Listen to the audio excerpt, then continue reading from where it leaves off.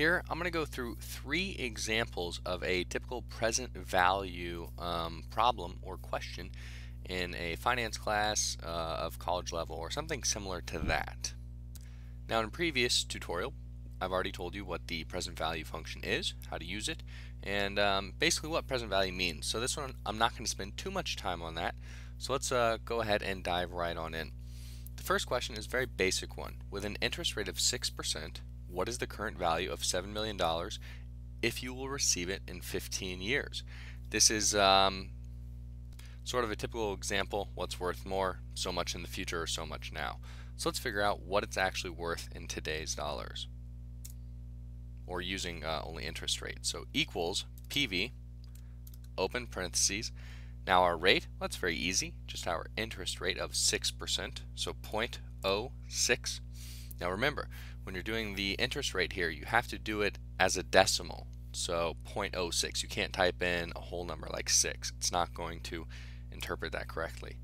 The number of periods, well, that's very easy. It's 15 years. So our number of periods, 15, comma, payment. Are we going to be paying into this at all, or is anyone going to be paying us at all over these 15 years? No. So payment is 0, because we're only talking about one lump sum in 15 years. But we do know the future value. So what is the future value? $7 million. Now if you wanted, you could type it in as 7,000, or actually 7 million. If you're doing this in the real world, you're going to break it down to a smaller number, such as 7 for 7 million. So now we have the rate right here, the number of periods, 15. Payment is 0, because we're not going to be paying into it. It's not an annuity. And the future value is 7 million. Let's close the parentheses and hit enter. So it tells us that the present value is just about $3 million. Now, why is this red? Why is this negative? Well, because it's assuming that this is your cash outflow. So you're going to put this $3 million in, say, a bank or a bond that pays 6%. And to put your money into something, you have to pay it out. But to get rid of the red, the negative, simply put a little minus sign right in front of the PV function. Once you do that, you'll notice that it's a positive number once again. Alright, so let's go ahead and go to the second present value problem on the second tab. What is the present value of putting $500 into an interest-bearing account with a 2.75% interest rate for 6 years?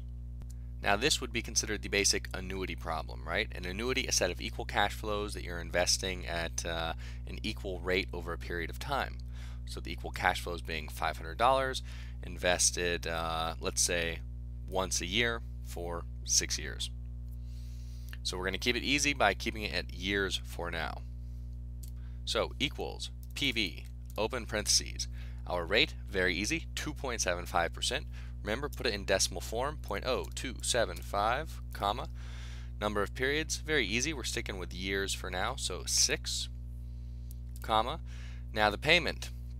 Well, this time we are going to be paying into the account every year. So the payment here is going to be $500, because that's how much we're paying in. Now we don't have to worry about a future value for this problem, because we're not trying to figure out how much one lump sum in the future is worth today. We have many payments into the account. So close the parentheses.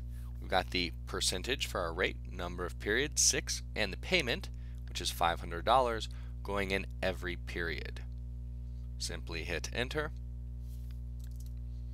And we see you will end up with, or in today's dollars, it's $2,731.18. Once again, to make that positive, double click, put a negative sign in front of it, and hit enter. And that's it for that problem. So just remember that since this is an annuity, we do have to fill in the argument for the payment. This one right here, PMT. So the payment basically is what you're going to do for an annuity, right? Future value, if you want to figure out what one lump sum is worth in today.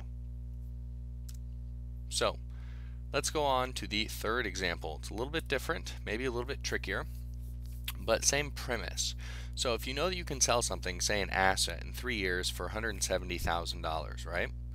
And you know that the discount rate for the asset is 4.25% per all of your due diligence and your own research. Well, then what are you going to pay for the asset now? So this is a present value. It's a little bit different, but the point is, how much money are you going to shell out now so that you can sell it for 175 or 170 grand in the future with a 4.25% discount rate? All right, so the way to do this, exactly like before, just a different word problem. So equals PV, open parentheses, once again, our rate, well, that's easy, right? Discount rate, that's our rate, 4.25%. So 0.0425. Now, how many years would we like to discount this for? Well, we want to discount it for 3 years. So 3 for the number of periods. Number of periods, 3. Now, for the payment, are we going to have any payments in or out? Well, let's say that this is a non-cash flow generating asset, right? Could be a mainframe for data backup or something like that. So the payment's going to be 0. But we do have a future value. The future value is $170,000. If you had it in thousands, you would simply write 170, but I'm going to put the full number here, 170,000. Close the parentheses, and we're done. So all I did here, the rate is the discount rate this time. It's not called interest rate, but it's the same thing for our purposes for what we're doing. Number of periods, 3 years. And there is no payment. It's just a simple lump sum in 3 years, right? It's worth $170,000 in 3 years. So that is the future value of it. Now what's it worth today? Let's hit enter and find out. So today it is worth $150,044.72. Now once again, this is a negative number. You can see red has the parentheses around it because you have to pay that much money in order to get this asset or to gain the asset. So it's considered a cash outflow, right? Negative. But to make it a positive number, simply go before the function, negative sign, enter. Now we have a positive number. So that's about it for these 3 examples. I think we've pretty much covered a broad range of things. This was probably the most difficult example, but don't forget, just because the word problems, the wording's a little bit different, the inputs are going to be relatively the same.